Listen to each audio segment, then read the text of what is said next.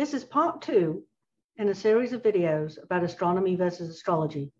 In this video, we'll follow on from talking about the celestial sphere and talk about constellations and the ecliptic. Let's start with constellations. What we have here is, this is kind of a squished down view so that it's flat, but this is basically what you would see as a dome if you were standing in North America, somewhere in the Midwest, on the right date. This is what you would see of the stars up above. You can see that here that I've connected the dots, I've got the names on, it would just be a star field, but you can see all of these different constellations. So we've got constellations that are usually fairly familiar, like Virgo, but we've got other constellations that may be less well known, like Corona Borealis or Corvus or other similar types of constellations. So what is a constellation? Basically, a constellation is just a region of sky. We use pictures in order to be able to tell stories, to remember things. And so what I have here is just an example of a couple of constellations. We have Ursa Major and Ursa Minor. That's basically the Big Bear and the Little Bear. Most people are familiar with this asterism, which is part of a constellation. This in the US is called the Big Dipper, although historically during slave times, it was also known as the drinking gourd. And we also call this the plough in the UK. What we can see here is that this allows us to also find the pole star. This is the pole star, which we talked about in part 1 of this video series. Here we can use this constellation to find where north is. This is also just a way of memorizing where things are. So here's the Big Bear, here's the Little Bear. And all of the constellations are basically a mnemonic. It's a visual mnemonic, allowing us to remember where things are and be able to use that for things like navigation and timekeeping. Now, I mentioned just now that the asterism known as the Big Dipper is also known by other names.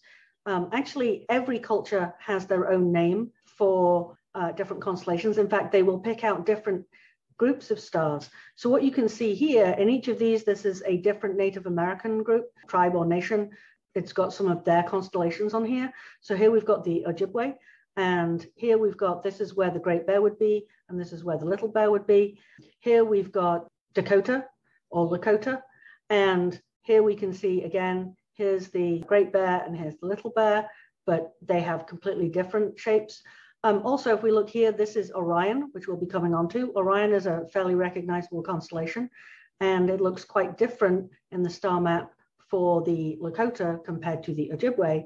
And then if we move on to the Cree, here we can see again, here is Orion. The Big Bear looks kind of like a bear, but it's the wrong way around. And we have completely different animals again. It's all about telling stories and being able to use that as a way to remember where things are and use it for timekeeping and as a calendar. And it goes beyond just the US. So here I've got Orion, fairly well known and easy to spot because of these 3 stars. And here you can see it again. This star on this shoulder is Beetlejuice, which is a very famous star. And so in each of these circles, we have a different group constellation where Beetlejuice is marked with a little black circle. So in Arabic, it's still the giant. It's a very similar sort of constellation, and that very similar to Western. But if we go here, this is Belarusian. This is the throne. Chinese is the 3 bears. We've got Lakota or Dakota have the buffalo embryo. And if we go through Hawaiian, it's this cat's cradle. Korean, it's something else completely. We've got all these different ways of looking at it that from across the planet, even though the stars basically look the same from all those locations, they've been grouped together differently. So when we think about constellations, it's really just down to the culture that you're in as to what is chosen for how we group these stars together.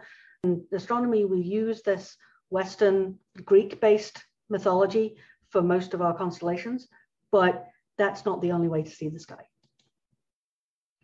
Let's stick with Orion here.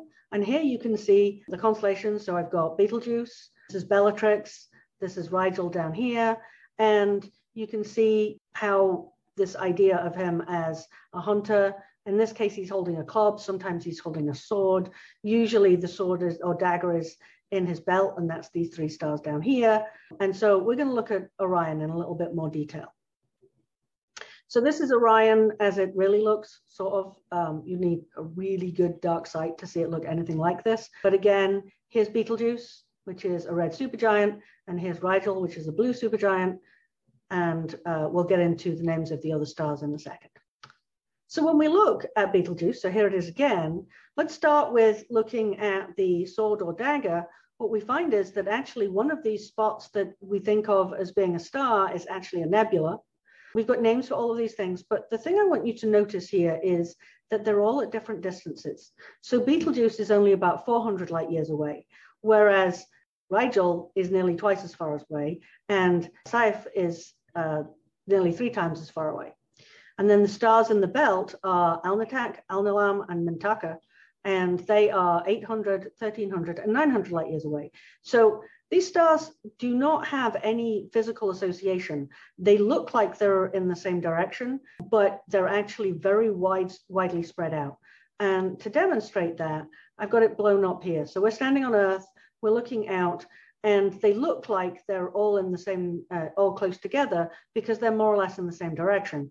But actually, you can see here that they're spread out in space once you take into the account the depth, the distance that they are from us. And so there's actually no physical association between the stars in a constellation. It's just a way of looking at a portion of the sky. Now, I said we were also going to talk about the ecliptic. We needed to introduce constellations first. So here I've got, this is the Little Dipper, which is part of the Little Bear. That's the pole star. Here's the Earth, and it's spinning, and it's got its celestial equator. In the celestial sphere way of thinking about things, the sun is going around the Earth. We know this isn't true, but it's also a convenient way to think about where the sun is in the sky. And so as the sun goes around, it's going around on the ecliptic. And this is the plane of the orbit of the Earth, basically. So what we've got is that the sun will appear in the celestial sphere at different times of year, somewhere along this line called the ecliptic. The term ecliptic gives us eclipse. The moon has to be in the same plane in the ecliptic in order for us to have either a solar or lunar eclipse. When we talk about the ecliptic, it actually is marked out by a set of constellations that are the ones that most people have heard of, and they are the Zodiac Constellations. And what you can see here is, here's the sun in the middle, the Earth is going around. So from the point of view of being on Earth, here on August 21st, if you were looking towards the sun and you could see the stars, again, we can't see the stars during the day because of the atmosphere, but if we didn't have an atmosphere, we'd be able to see the stars. And the stars that would be behind the sun would be these stars here, that is Leo. So actually, if your birthday is in August, you cannot see the stars that are associated with your birthday because it's about where the sun is. As the Earth moves around, as we get to September, now as you look towards the sun, it's going to be in Virgo. As you get to October, you look towards the sun, it's going to be in Libra, and so on. And so what we have is that the Earth is moving around the sun, but it makes the sun look like it's moving through the constellations. The Earth takes 365.25 days to go around the sun. That means that from August to get back to that same position is 365.25 days. And during that time, the sun is going to appear to move through all the constellations. Basically, the sun is going to appear to move by about 1 degree per day. And we call this path that it moves on, its apparent motion in the sky, the ecliptic. And so the ecliptic is defined by these zodiac constellations. Remember, there are lots and lots of constellations. There are actually 88 across the entire celestial sphere, but only these 12 plus one more we'll get to later are constellations where the sun will be at some time during the year. So here we have another view of this idea of how the zodiac constellations relate to the position of the Earth in its orbit, or the apparent position of the sun. So here's the Earth, and as we're looking towards the sun, if we could see the constellations behind it, again, this would be August, you would see the constellation Leo.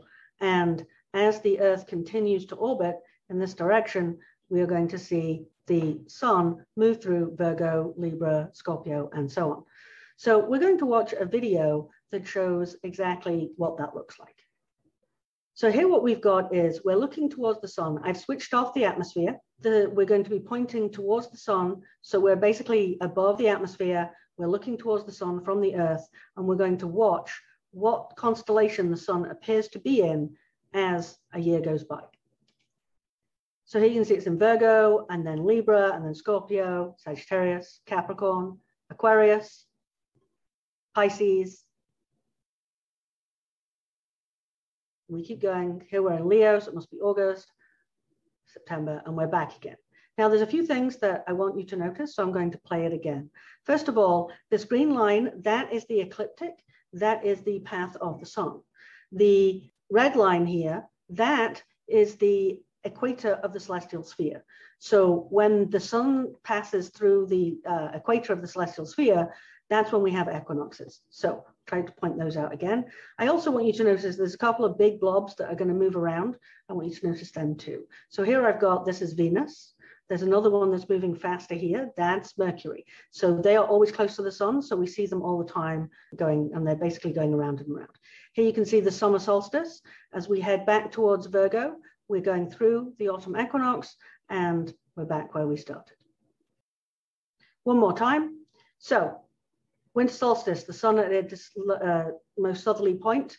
Now it's the spring equinox. We've crossed the equator. Now the summer solstice, and it's going to head back into the autumn equinox. That's going to be important as we talk about seasons, which is what we're going to do in our next segment of this video series.